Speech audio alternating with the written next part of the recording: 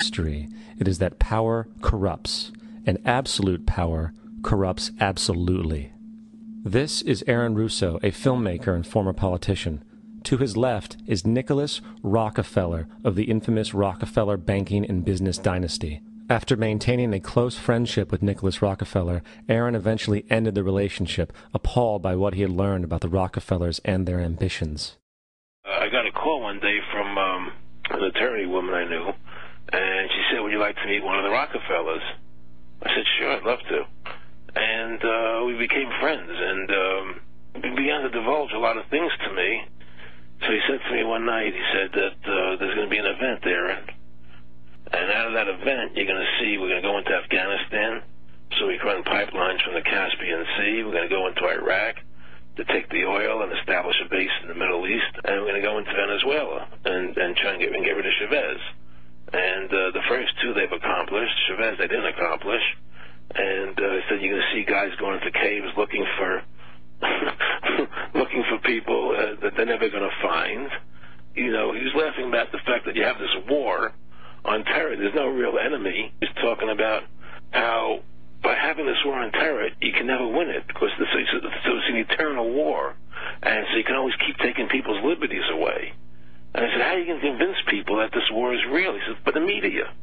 The media can convince everybody it's real. I mean, you know, it's just that you keep talking about things. You keep saying it over and over and over again, and eventually people believe it. You know, you created the Federal Reserve in 1913 through lies. You create 9/11, which is another lie. Through 9/11, you're fighting a war on terror, and now all of a sudden you go into Iraq, which was another lie, and now they're going to do Iran.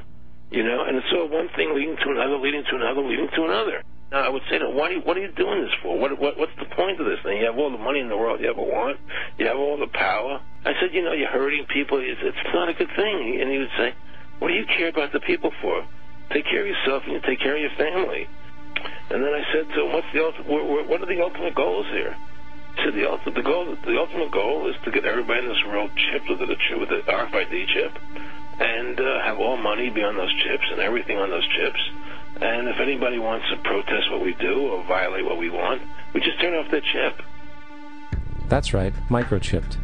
In 2005, Congress, under the pretense of immigration control and the so-called war on terrorism, passed the REAL ID Act, under which it is projected by May 2008, you will be required to carry around a federal identification card, which includes on it a scannable barcode with your personal information. However, this barcode is only an intermediary step before the card is equipped with a VeriChip RFID tracking module, which will use radio frequencies to track your every move on the planet. If this sounds foreign to you, please note that the RFID tracking chip is already in all new American passports. And the final step is the implanted chip, which many people have already been manipulated into accepting under different pretenses. We have a Florida family who are really pioneers in a brave new world. They have volunteered to be the first ever to have microchip identification devices implanted into their body. After 9/11, I was really concerned with the security of my family. I wouldn't mind having something planted permanently in my arm that would identify me. In the end, everybody will be locked into a monitored control grid where every single action you perform is documented. And if you get out of line, they can just turn off your chip, for at that point in time, every single aspect of society will revolve around interactions with the chips. This is the picture that is painted for the future if you open your eyes to see it. A centralized one-world economy where everyone's moves and everyone's transactions are tracked and monitored, all rights removed. The most incredible aspect of all. These totalitarian elements will not be forced upon the people. The people will demand them. For the social manipulation of society through the generation of fear and division has completely detached humans from their sense of power and reality. A process which has been going on for centuries, if not millennia.